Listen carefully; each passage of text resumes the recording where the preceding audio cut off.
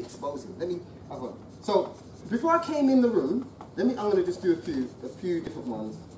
With story, it's quite simple. For me, story, I love story because we'll get into that later. Actually, let me do a callback.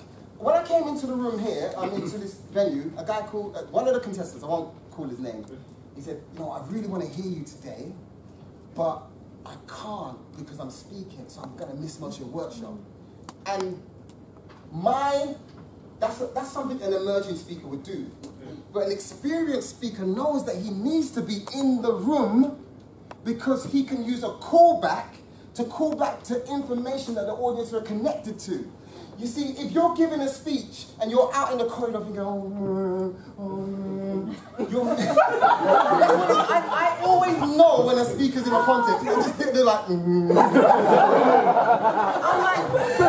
chill out.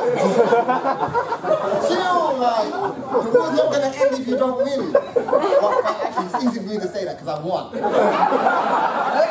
You say that when you won, isn't it? Yeah. So,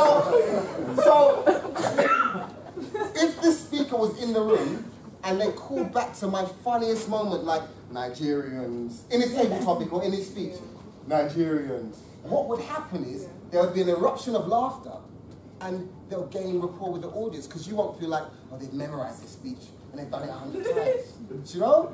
So, using a callback is sitting in a room or an environment and soaking up everything you can so that you can bounce off one speech into another. And that's such a powerful way to start a speech.